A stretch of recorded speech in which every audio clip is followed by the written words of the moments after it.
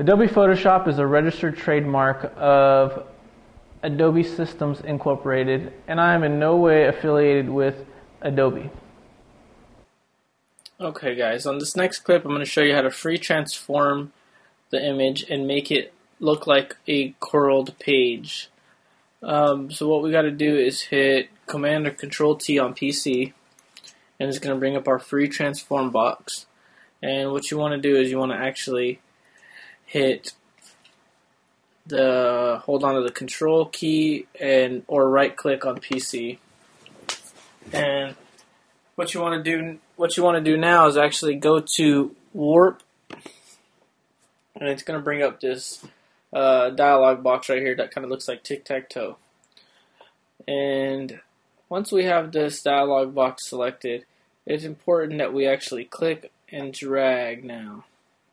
And you want to drag past the box. As you can see, I'm going little by little and dragging past. And we're kind of getting that page curl kind of look. And you can play around with it and make it look how you want.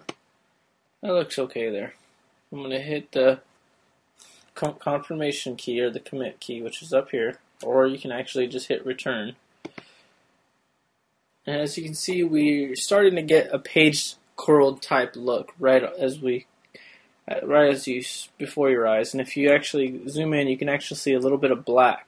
So what you want to do is you want to go back in time and do that one more time. So hit Command or Control T on PC, and you want to hold on to Control on Mac or right click on PC, click on Warp, and let's do this one more time.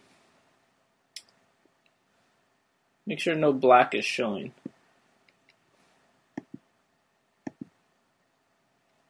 Okay, that looks a bunch better. Okay, now we're actually going to move on to the next tutorial, and I'm going to show you how to add a drop shadow.